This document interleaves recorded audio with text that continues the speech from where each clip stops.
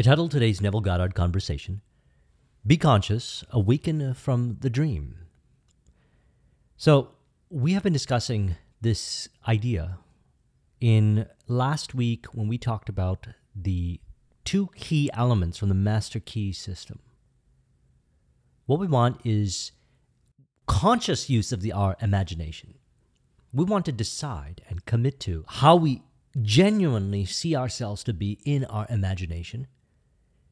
And we want to do it in a way that saturates the subconscious mind so that we can allow ourselves to express authentically. This brings forth our creative endeavor, whatever we saw in our imagination, our innovation, and so forth. Also brings forth a feeling of bliss as related to Thursday's video. And so I want to share with you some reference experience here in relation to that video that I released, the Master Key System, which was almost 2 hours long. So that's the beautiful thing about making these videos, is that the very act of discussing and sharing my experiences and reflecting with you on this information in a way where I really identify with what I'm communicating, it's a form of affirmation that further stimulates my subconscious mind and recreates more of those kinds of experiences. This is what I've noticed. I've noticed a lot of synchronicities that are a result of the videos that I was putting together. For example, with the Master Key System, when I released the video, and we were talking a lot about exercises of imagination, and we're going to talk about two over here that Neville shares that to complement the huge array of exercises that Charles Haanel gives, which are really designed to help us, you could say, let go of the five sensory experience during our imaginal activity, when we go into our imaginal workshop and we construct our innovation or how we really want to be. Because it's up to the work of the subconscious mind in ways we might not know to carry out the instructions, and it does so automatically. It happens automatically. We move in that direction. Things move in the direction of reflecting that what we saw in our imagination, the vision realized. So last night before going to sleep, I decided that I was going to have an invisible council with Charles Haanel. Some of you might be familiar with the works of Napoleon Hill. Certainly, I bring it up a lot. In Think and Grow Rich, he talks about how he would have an invisible council before going to sleep. A very creative way of working with his imagination to embody certain characteristics into his identity. And he would discuss how he would actually embody those through the process. He shares it in Think and Grow Rich. As a matter of fact, I did a video on it, and I'll put a link in the description of the Invisible Council process. And what I did was I decided I was going to have a conversation with Charles Haanel about his imaginal activities, exercises, and another important aspect in which he was aiming to cultivate through that book, which was keeping your attention on what is relevant and in harmony in relation to your vision, both in imagination and on the day-to-day journey to realizing your vision. So the scene played out in a room where there was a meeting table, a couple chairs, and he was there in front of me. And I started to ask him some questions in reflection to some of the things that I talked about in that Master Key System video. And I started to get some responses, and I did it in a state akin to sleep, which was right before going to sleep. And I noticed that every now and then my mind would drift onto other things. I would think about maybe something that happened during the day, and then something interesting would happen that never happened before. He would respond in my own imagination and say, "Hey, where's your attention going?" And I'll say, "Oh, yeah, we were talking about something." And then so we'd continue the conversation, and he would reveal very interesting perspectives. Now, this was all happening via my own imagination in state akin to sleep, via the subconscious mind's ways of doing things that I don't understand logically, but the insights and perspectives that were discussed and shared were ones that I felt I was integrating. I actually felt myself becoming that which he was suggesting. And The interesting part about it was it happened a few times. My mind would wander onto other things, and I would forget that I was having the invisible counsel, and he would awaken me back to that reality. And I was thinking to myself, what is happening? It seems that he keeps bringing me back into this room. And yes, the stuff that he's sharing with me is very insightful, and I want to integrate this, but this has never happened to me before. Normally, I would just get out of it and stay out of it. I noticed then that I wasn't able to wake up. I wasn't actually able to leave this invisible counsel session. Now, I wasn't afraid of it. I just thought it was very interesting because it seemed like he, at a certain point, knew that my attention was going to go onto something else, and he would be able to predict it. And then he would actually have conversations about me regarding the importance of imagination and attention in imagination, till I integrate that which I am imagining. So I said, wow, that's very interesting. And I ended up falling asleep to that. And then I woke up the next day and I actually saw the very things that he was talking about and the very things that I was integrating in my imagination actually playing out in my behaviors and conversations that I was having with others. So thus is the power of imagination and the imaginal scenes. I want to discuss two of them that are also in contribution to the Charles Hannell video that Neville shares, which are very similar, which helps us maintain this kind of attention in our imagination. So isn't that interesting how you can go into an imaginal scene and the imaginal scene actually wants you to be there? I go into an invisible counsel with Charles Hannell. He actually has the conversation with me, and then as I'm, let's say, leaving the imaginal scene for whatever my mind is wandering, he's actually bringing me back into the imaginal scene. I'm like, wow, the powers of the subconscious mind and the powers of working with imagination and the practice of keeping your attention on is actually expressing itself in the imaginal scene prior to going to sleep. So Neville says, so I bring you a message to make you conscious. Man must awake from the dream where he is simply an automation. He moves like a machine. Then he begins to awake, and when he awakes, then he is not that man at all that he seemingly in the past played for eternity. He awakes into a new being, a new man. So what I realize is that when we awaken in imagination to that what we consciously desire to experience, this world, which is a reflection of that which we imagine, ends up playing out the theater to reflect that imaginal scene. This actually reminds me of the lucid dream that I had, which I shared in one of my videos. I'll put a link in the description to it, in which I would try to awaken from my lucid dream, and then I would end up in another dream. And then I would try to get up from that dream or awaken from that dream, and I'd end up in another dream, in another dream. I actually felt like I was stuck there for some reason. Similar to this session, Invisible Counsel session. Didn't scare me because I realized that I'm safe in mind, as we learned from the Kabbalion. In the Mother-Father mind, all children are safe and at home. So nothing to fear in my mind. These are all, we could say, lucid and imaginal activities that are in harmony and in contribution to revealing how I really want to be, which is my intention. This all starts with the intention and the conscious decision and commitment that you are that person. Then all plays out as the theater. Plays out in my theatrical way in which I believe reality to work, which is heavily influenced by the Think and Grow Rich philosophy in which I studied it very deeply in 2004.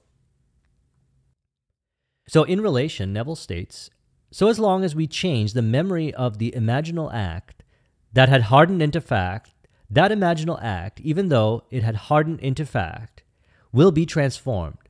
Thus, like an echo, it will transform our present and future. So why don't you take on this challenge starting tonight? As you are lying down in your bed, close your eyes and revise your day, starting at the moment you went to bed all the way to the moment you got out of bed in the morning. Do this every day for a whole month and see the miracles happening in your life. Now, this is very interesting to me because I'm a very conversational person, and I've been sharing this. Words, conversation, very important for me. I love communication. And so I tend to do things more from the perspective of invisible counsel, in which I'm having the conversation. And so Neville is speaking of facilitating the changes as a result of imagining your day to go a certain way. What I found works for me is to have the conversation with someone in my imagination in a way that facilitates how I really want to be. Now, he actually gives two versions that are similar to this exercise. One seems to be more like a way of practicing doing this in your imagination, and the other one is akin to revising. So let's look at number one, and this is from Power of Awareness. He says, to aid in mastering the control of your attention, practice this exercise. Another thing I would say is it's kind of interesting how I tend to automatically move towards certain quotes for these videos as a result of what I imagine prior to going to sleep. Because the conversation with Charles Haanel was related to imagination and attention. So he's saying here, to aid in mastering the control of your attention, and that was what actually Charles Haanel was teaching me in my imagination. Very interesting. So Neville says, night after night, before you drift off to sleep, which was when I was having my invisible counsel, he says, strive to hold your attention on the activities of the day in reverse order. Focus your attention on the very last thing you did, that is, getting to bed, and then move it backwards in time over the events until you reach the first event of the day, which is getting out of bed in the morning. He says this may not be an easy exercise, but just as specific exercises greatly help in developing specific muscles, this will greatly help in developing the muscle of your attention. Your attention must be developed, controlled, and concentrated in order to change your concept of yourself successfully, and thereby change your future. So we could see this as a variation to one of the exercises that I had learned in the Master Key system, which I shared, where Charles Haanel's version was essentially reverse engineering how a ship was built. And then he actually had another exercise where he talked about the plant, all the way from the origins within the seed into flowering. These are exercises that are designed to keep our attention in the imaginal world. What I notice as a result of practicing those exercises is I have way more of a vivid imagination. It felt, before going to sleep last night, when I was having that invisible counsel, it felt like that was a real conversation. It was an actual conversation that I was having with somebody here in this five sensory experience.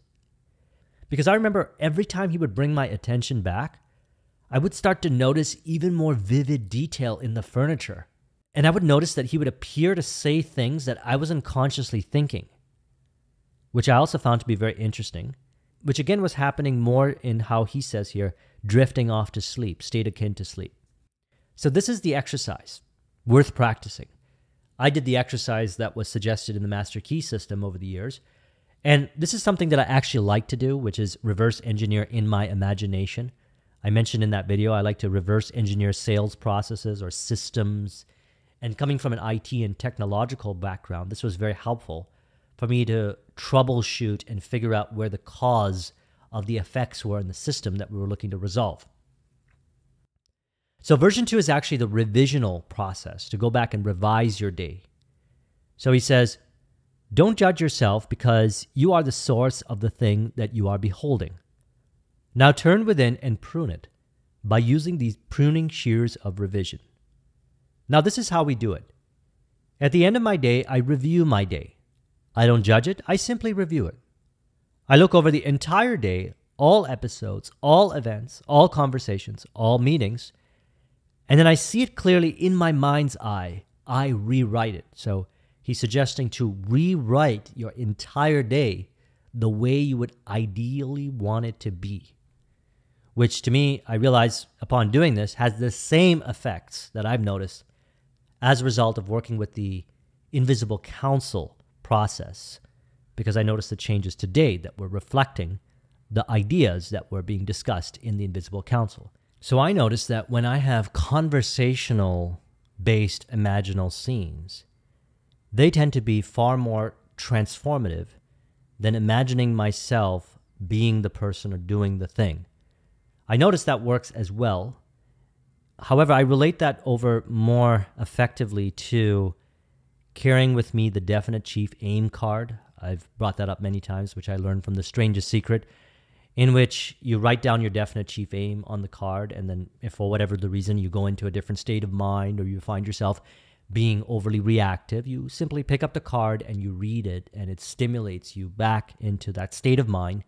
And again, it's conversational because I'm reading it to myself. There's actual inner dialogue happening, and it stimulates me back into the state of mind and into the feeling of the wish fulfilled, thus bringing me back into that flow. So he says, I rewrite it and I make it conform to the ideal day I wish I had experienced.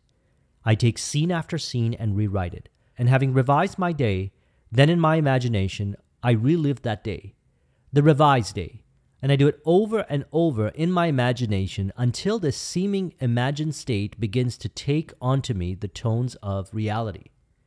So for me, the seeming imaginal state began to take on the tones of reality when I noticed that Charles Hannell was saying, why is your attention going there? What's happening with your attention? Something like that, and bringing it back. And I'm like, wow, that's exactly how I'd imagine the conversation to be if it happened in this five sensory experience. If I was having it with anybody, if I was having it with friends, clients, or so forth, and it was happening, it took on the tones of reality. The imaginal world went from consciously stimulating it to the subconscious mind actually filling in all the details like in a dream. He says, it seems that it's real, that I actually did experience it. Now, I resonate very deeply with this after having that experience more so than ever before. So let's read it again. I trust that as you've been working with this information, you've also been having these experiences, that level of vivid imagination. He says, it seems that it's real, that I actually did experience it. And I have found from my experience that these revised days, if really lived in imagination, will change my tomorrows, and it really does. And this is not something that is new to us. If we look back at our journey, we'll actually realize that we do imagine things before going to sleep. Many of us do. And I believe it's a good exercise to see what we imagine before we go to sleep, actually see what is played out in the theatrical experience of life the next day and correlate it, relate it over to what we're imagining. You know, when I was growing up, my grandmother always taught me not going to sleep stressed out, frustrated, and angry. And so what I used to do was I would construct imaginal scenes, like worlds that I would go in and have experiences of how I wanted to be when I grew up, let's say. And those were the exact things that ended up happening. And it's interesting how we could forget this kind of stuff. It seems so simple, but yet it's so powerful. And, you know, that's really the essence of Neville's teachings, as we discussed in last Sunday's video, which again I will relate to currently my favorite quote from him. What do you say of the I am within you? And so we commit to in imagination.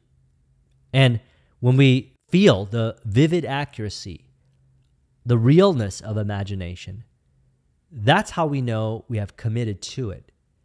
It is experienced as we would have an experience in the five sensory experience. And you know what? We get better at it with practice. And so he says, when I meet people tomorrow that today disappointed me, they will not tomorrow, for in me I have changed the very nature of that being. And having changed him, he bears witness tomorrow of the change that took place within me. It is my duty to take this garden and really make it a garden by daily using the pruning shears of revision. So we liken mind to the garden. And every day we have the opportunity to consciously plant the seeds, the imaginal seeds, of what will one day show up in our life. Every day. And this is something that has been very powerful and beneficial for me as a result of coming across this information. The power of our subconscious mind and its ability to, we could say, not distinguish between what's the five sensory experience or that which we see in imagination. And that is a beautiful thing. Because if we look at our life and how we express ourselves here, we'll notice that a lot of us might be a product of certain suggestions that we've been identifying with, and we've been living from that premise, which we have learned from the outer aspects of our life.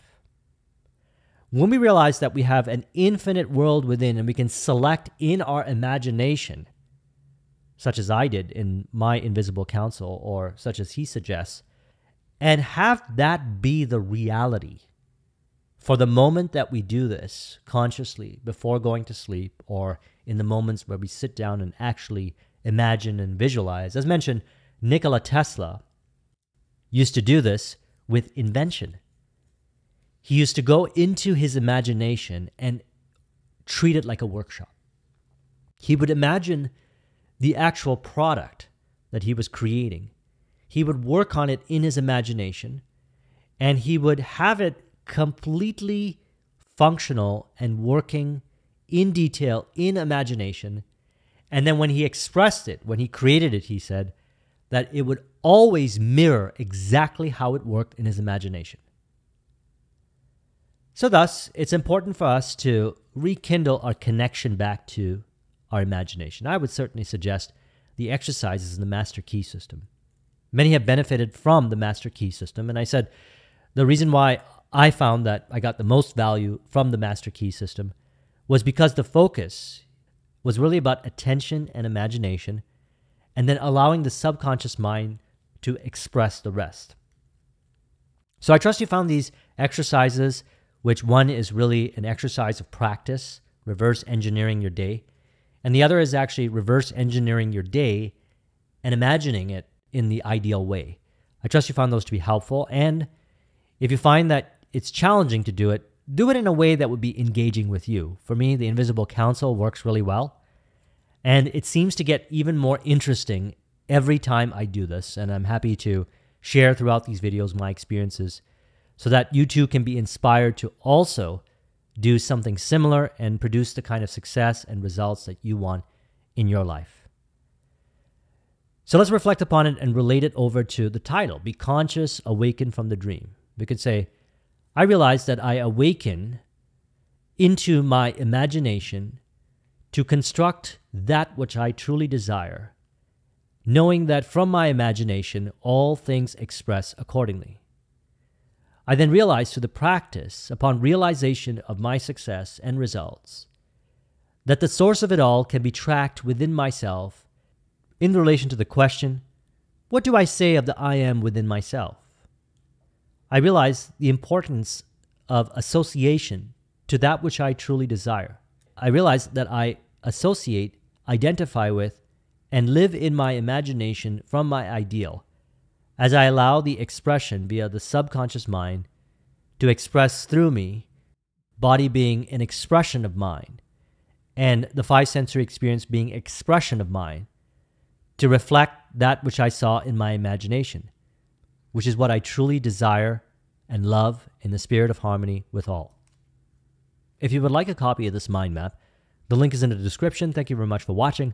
I'll talk to you soon. Take care.